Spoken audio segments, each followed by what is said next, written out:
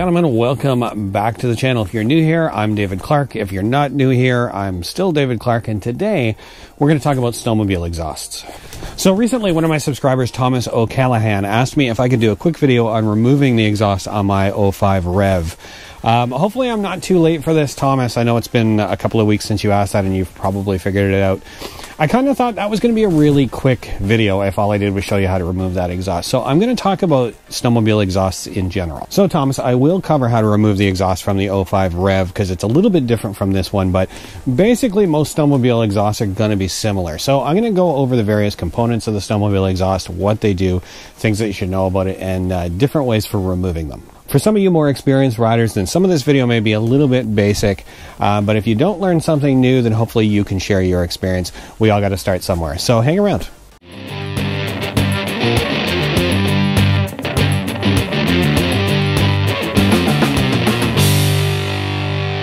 So this is a 97 MXZ 670. My other sled is a 2005 MXZ 600. There are some slight differences in the exhaust, and we'll go through that. But most snowmobiles are going to have the same components. All right, the first component of your snowmobile exhaust is the exhaust manifold. Now, typically you'll hear this called a Y pipe because typically it's going 2 into 1, right? The majority of your snowmobiles have 2 cylinders, and the manifold is shaped like a Y. So your Y pipe connects to this pipe. Usually it's just referred to as a pipe. It's actually called a tuned pipe or an expansion chamber. All right, so both my sleds have an expansion chamber. Now, not all snowmobiles do, right? This is something that's specific to a 2-stroke motor. All right, if you've got a 4-stroke snowmobile, then your exhaust may simply go from the manifold through a straight pipe into the muffler. But on a 2-stroke motor, we've got what's called an expansion chamber or a tuned pipe.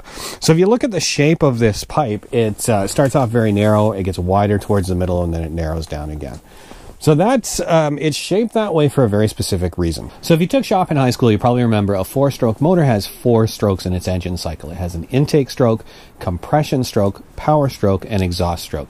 And between each of those strokes, the cylinder is sealed off with a valve. Now, a 2-stroke motor doesn't have valves. It relies on the movement of the piston to close off the intake transfer port and the exhaust port during its combined intake and exhaust stroke. All right, with a 2-stroke motor, because you don't have valves, it relies on back pressure to stop that fuel-air mixture from escaping, right? So that exhaust comes down that pipe, it hits the other side where it gets wider and narrower, that creates a back pressure wave back towards the piston.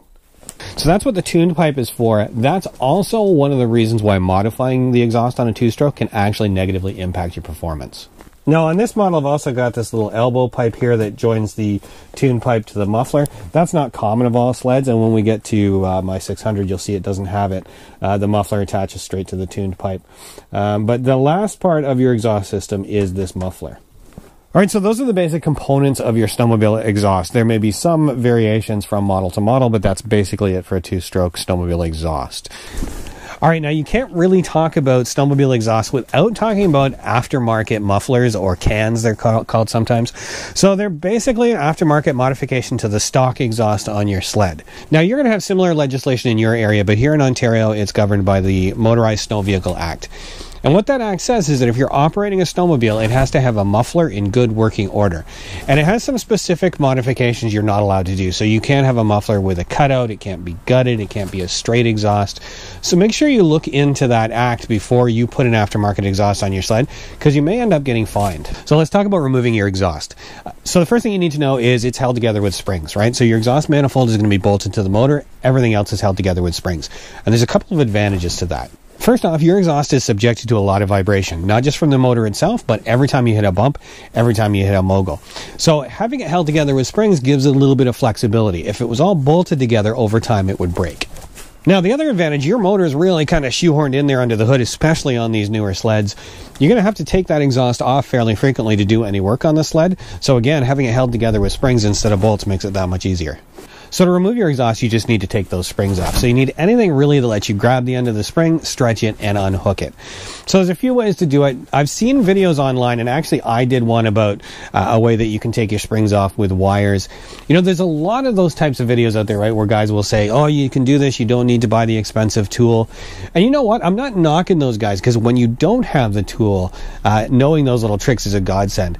But I'm a big believer in using the right tool for the job. I would avoid using things like vice grips or needle-nose pliers to pull those springs loose. Yes, you can do it, but they're really prone to slip, and I've actually racked up my hands a couple of times doing that.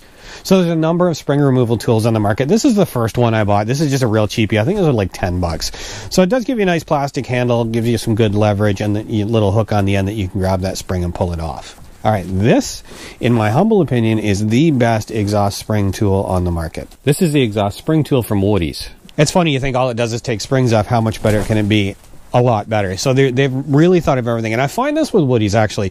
The design of anything that they make is really, really good. Like, obviously, they're snowmobilers, and they really spend some time thinking about the design of things. I did another video about their track tension tool. And again, I found so many advantages to their tool versus some of the other ones on the market. But yeah, this spring puller, if you look at it, so you got a nice big handle that's easy to hang on to. It's much longer than a lot of those other cheaper tools. And the advantage to that becomes obvious when you get one of these newer sleds. So on this Rev, and I'll show you a couple of the springs, you really have to get up underneath to get at some of the springs. So this additional length is a real benefit. But the real advantage to this tool is when you look at the end of it, how it's designed. There's a couple of features on this, and I'll show you a close-up. Now, first off, you can use this like you can any spring puller to hook on and pull the spring. But it's also notched in a couple of different ways. So firstly, you'll notice you can push on it. So you've got the hook there, but you've also got a notch underneath so you can push a spring.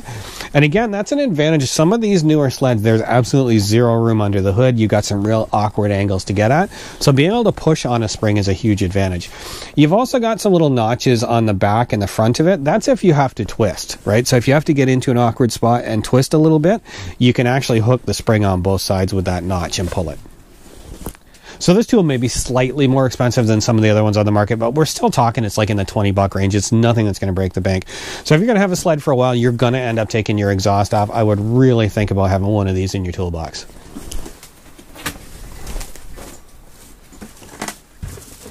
So with this tool, actually any of these springs are a walk in the park to remove. Okay, the other springs just to take note of, you do have metal straps that hold the heat shield on your pipe, and they're actually held together with springs as well. So just to remove your exhaust, we don't need to worry about that. So there's the one here, the 4 back on the Y pipe, and then we need to get to the 2 on the muffler. Okay, now we've got 4 springs up underneath holding the tune pipe to the Y pipe. And actually, again, with this Woody's tool, it's long enough to easily reach those springs. So you have 2 more springs here holding the muffler onto the tune pipe. And again, this is where the extra length of this Woody's tool comes in. You can go over or under this frame here and hook on that spring quite easily and take it off. Once we got all those springs out, we can just go ahead and remove that pipe. It really is that easy, okay? So a couple of things to keep in mind. Obviously, be careful of dropping the springs down in underneath. You don't want them falling into your motor where they're hard to get to. The second thing to be aware of is that in between your pipes, you may have a gasket. Usually, that'll come out with the pipe. It'll be stuck up inside, but just watch for that. You don't want that dropping out. So our last spring attaches the muffler to the chain case here. All right, so once you take the springs off, you take the tuned pipe out of here. The last thing that you need to do before removing this muffler is take this sensor out of here. So if you've got a fuel-injected sled, you're probably going to have one of these sensors. This is an EGT, or an exhaust gas temperature sensor. All right, so if you've got a fuel-injected sled, it's going to use the data from that sensor to adjust the mixture, because the temperature of your exhaust gas actually tells you a lot about how lean or rich your sled is running. You're going to need a 17mm wrench to turn that sensor out. All right, and that's it. Once you take that sensor out of there, that muffler will come right out. And when you reinstall it, just reverse that procedure, right? Put each component in and put your springs back on. So just hook one side up. And once again, I totally recommend that you pick up one of these spring tools from Woody's. It comes in 10 and 15-inch lengths, so, you know, once again, it was way easier to reach some of these springs with this tool. All right, guys, I think that's it for this video. So if you learned anything or if you just had fun watching it, do me a favor, click that thumbs up. Until next time, I'm David Clark. Thanks for taking the time to watch. All right, guys, before I finish out, I just want to do a couple of quick shout-outs. I know a lot of you guys that watch me have channels of your own, and some of you do some really nice stuff. So I'm just totally at random going to pick a couple of guys to do a shout-out for. So we got Max's Motorsports. He started watching the channel a little while ago. We have Pasty Boy. Pasty Boy, I love your stuff. So he is in the U.S. He posts a lot of riding videos from Old Forge, New York. Doobie Boy 21, my buddy up in Quebec. He drives a Polaris, and he does some pretty cool riding videos as well. We got Bushcraft north of 60. He does some bushcraft stuff, some riding stuff. Mark Bow rides Yamaha snowmobiles, so you've got some riding videos, you got some hunting stuff. And last but not least, we got my buddy Logan. Logan has a channel called Team Thompson. He's fun to watch. He does a little bit of everything, so check him out. So guys, thanks so much for watching my channel, and good luck with your own.